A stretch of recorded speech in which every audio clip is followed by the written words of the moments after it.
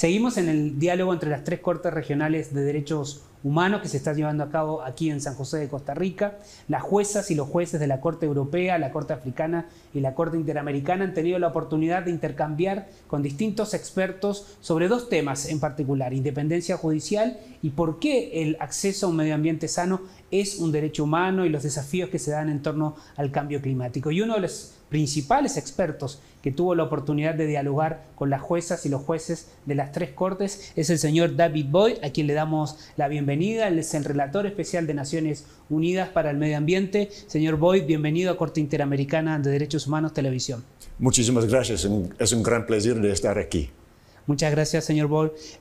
Why, in your words, can you explain why the access to a healthy environment should be considered a human right?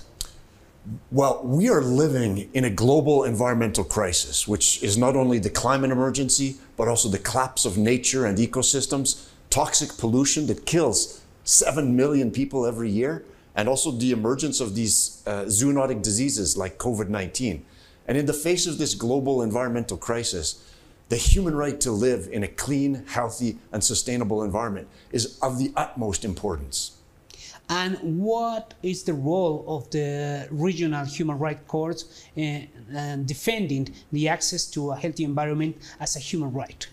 Well, the three regional human rights courts in the Americas, in Europe, and Africa have an absolutely critical role to play, not only in protecting this right, but in developing the jurisprudence so that the governments of the world understand what their obligations are in order to protect people from pollution, from the climate crisis, and from the destruction of nature.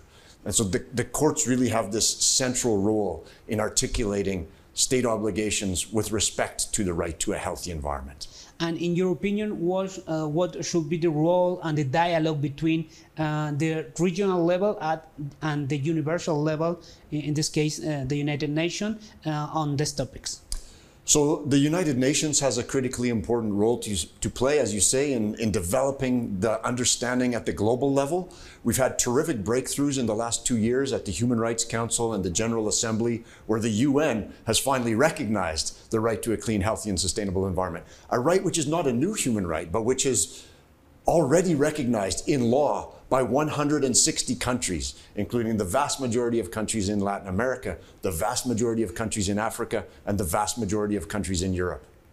And you were a relevant part of the dialogue among the three regional courts. How was your experience in the dialogue with the judges on this topic in particular? We had a very open and informative dialogue about the important role that these regional courts can and should play in advancing the judicial reaction to the climate crisis. These courts have a long experience in dealing with other environmental issues, air pollution, toxic contamination, pollution of water, etc.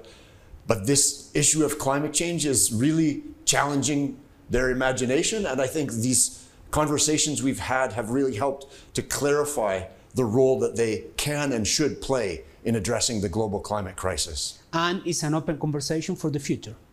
Absolutely. I think that these conversations, the connections that are made in these meetings really build relationships. And that's ultimately what humans are all about, is relationships. And so for me, it's been absolutely fantastic to get to know some of these judges and to be in dialogue going on in the months and years ahead. Señor Boyd, muchas gracias por acompañarnos en Corte de HTV. Con mucho gusto, es un gran placer. Y a ustedes les invitamos a seguir con nuestra programación en el streaming y también en nuestro centro de contenidos audiovisuales.